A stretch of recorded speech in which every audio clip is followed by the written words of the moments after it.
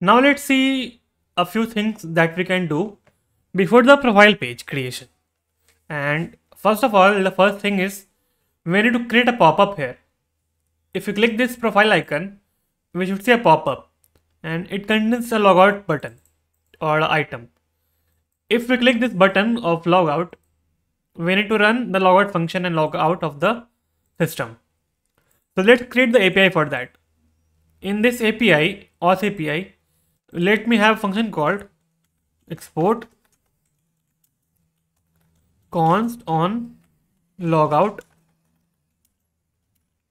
and in this function we will call a method call, okay, just let me have try catch block first and remove all of these items. So the method name is sign out from Firebase. Sign out.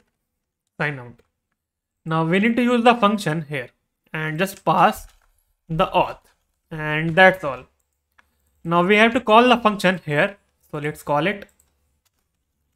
So import, what is it, on logout from this route, and just wrap this function in this button, I mean add it here like this. Now if you click logout button, we should be on the home page, I mean not the home page, on the login page. See, we are on this page. Fine, so it works. Now the next change we have to do is in this page called join now, I mean the registered page. So come over to components, register component, and here let's make the login as register and add the function here as well on the button of the on button only, I mean. Now what we need to do is we need to add one more field here for the name of the user. So let's add it here, and that will be your name here. So the type will be of text and the name, I mean the key will be of name, and we will have this here. So let's also store the name in the Fire store.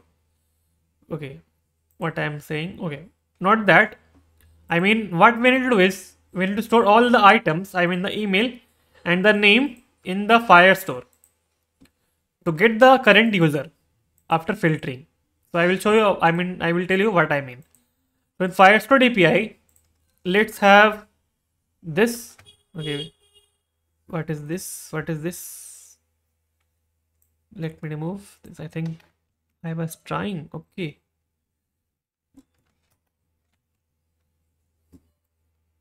What happened? Something is wrong. If you say, wait a second. Let me go to the top and remove this. Yes, now it will work fine. Now, fine. So now we need to store the data in the Firestore. For that, win one reference called userref, and the collection name is called or collectively called as users. So this will contain all our users when we sign up. So what I mean by that? So let me add a function here called export post user data like this. In this, let's create one. Okay, we already have the function here. Fine. So it takes an object and stores the data in the Firestore collection. So we are passing the userref here and the object is already here. So we have to call this function directly, post user data. So we don't need this, we need to call it here. So just let me call it like this, import post user data, and we need to run the function here in this try block in the register function. So post user data, and we will pass credentials dot email. 1 second, what is that we are passing? Okay, let's pass the credentials here, where, here, or 1 second, I guess Okay, we can make it as an object as well. So we can just say name will be of credentials dot name, comma, email will be of credentials dot email. Now save this, and whenever this function gets called, the data will be passed here and stored inside Firestore. Now let's try this. So we need to delete our user from here, then try again.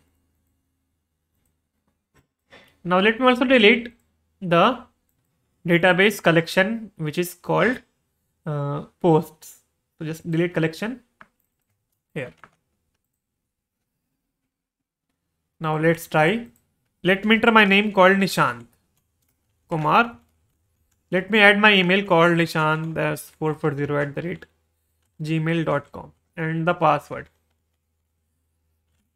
One second. Click ID and join. And we are signed in. Fine. And now if you refresh the Firestore, you will see this thing. I mean this current user here. So let's see. The user is here with email and name. Fine. As you already know, we are storing our email in the local storage as well. So we need to create a more function to get this data and filter it to get the current name of the user and the email. So we can export const get current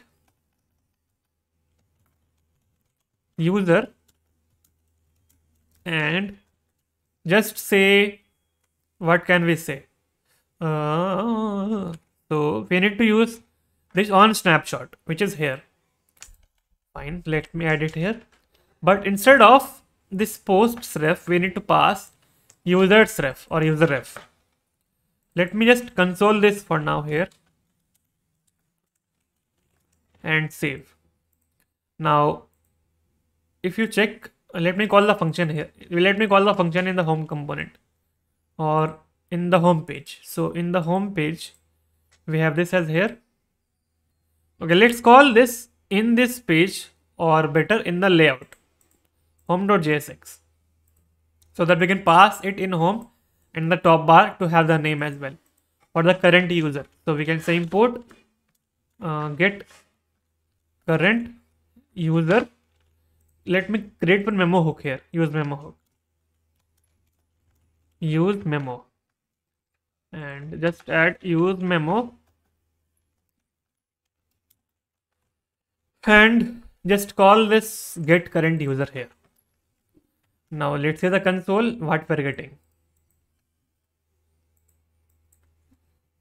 So we are getting this array of object, which contains email, name, and ID. Fine. So I guess we don't need ID, so we can remove it. We just need these two items. Fine. Or let's leave the ID and make this as user ID, so that we can have user ID here for this current user. Fine. Now we need to filter the current user that we are on currently. For example, let me log out and log in with my other account. I mean sign out. I mean not sign out. Okay, I am tired. So I mean, let me register with my other account. So say Nishant only, and this Nishant s550@123@gmail.com. Password. Click agree and join. So we have one more database, I mean user here, which is this. Now if you check the console here, we will get two users. See, in this array of objects, this we are having two users. Let me give it a refresh and try again. Let me have some water first. I am feeling tired.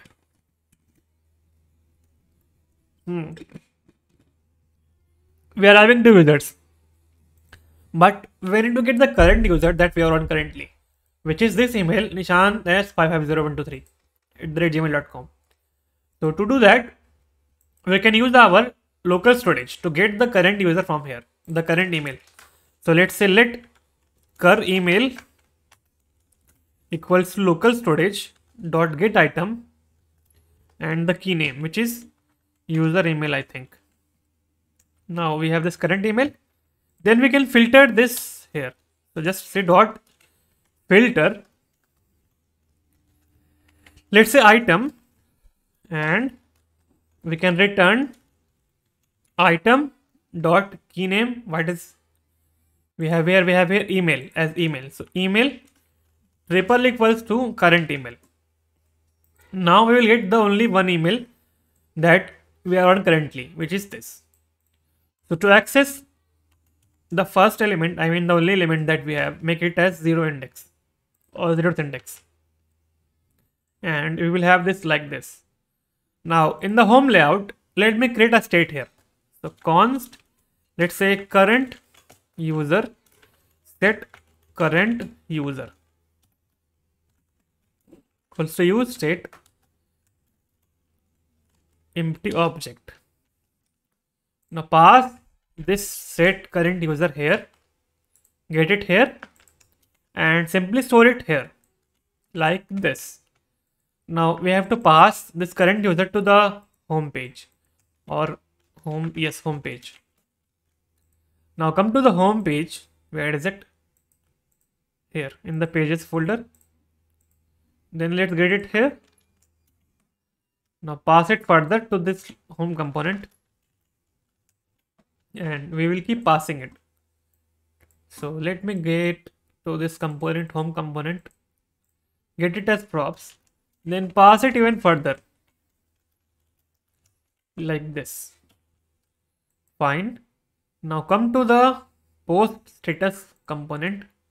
This is post update. Yes, this one.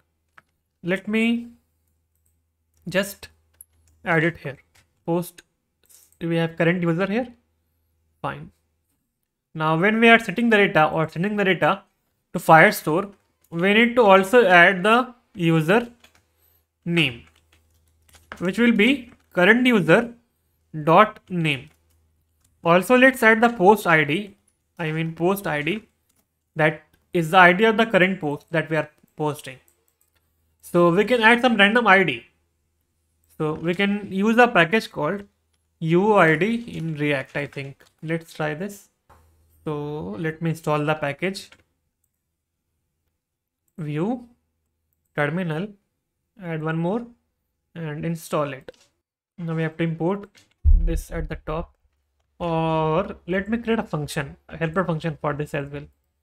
So let's say get unique id .jsx.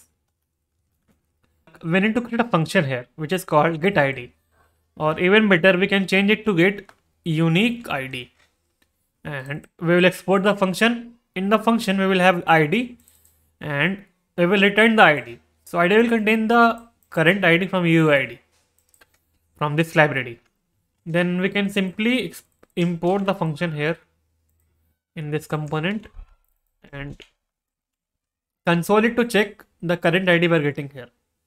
Now we need to get the ID from here to this post ID for the current post. So let me remove comment and add get unique ID.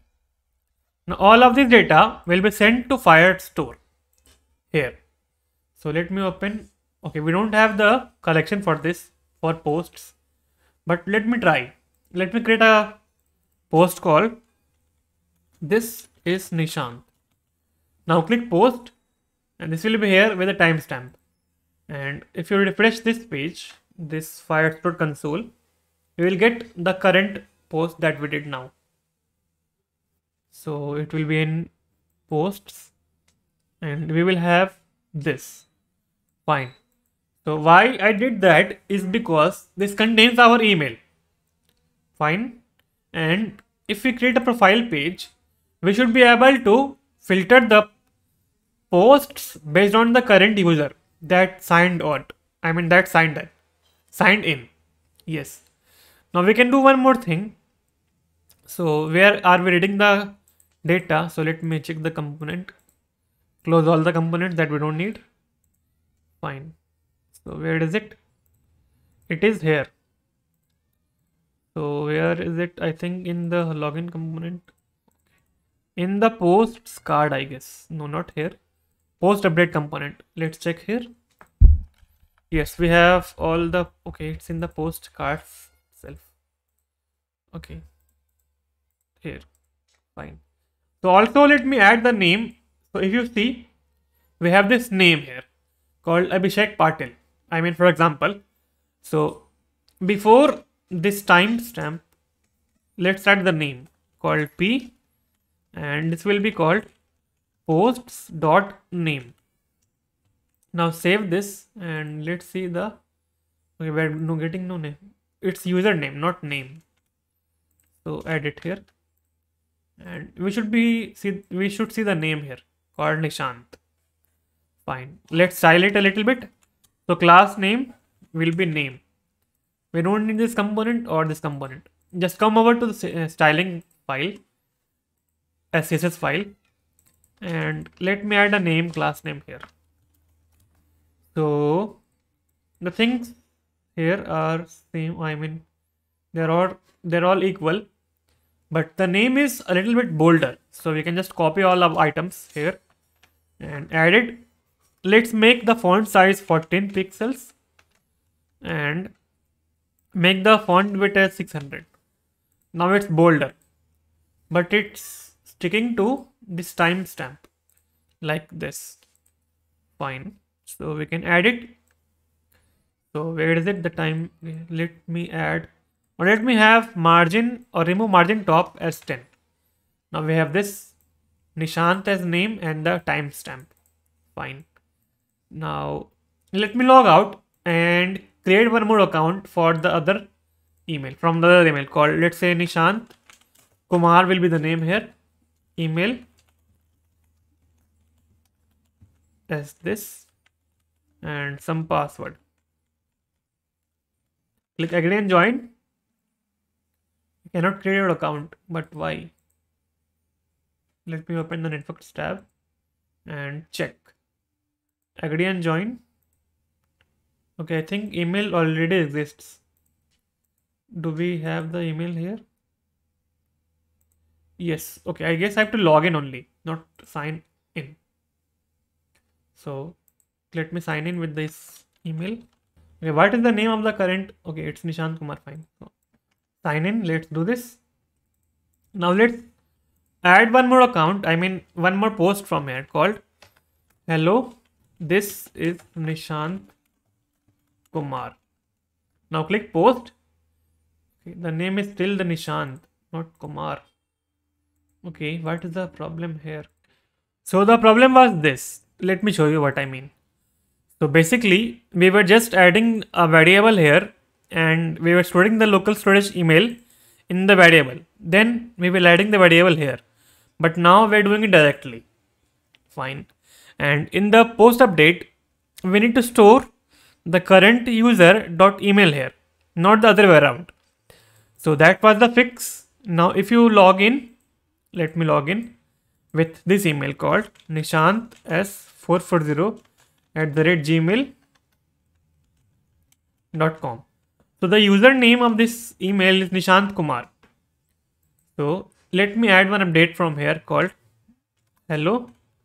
Okay, which will be hello. This is Nishant Kumar.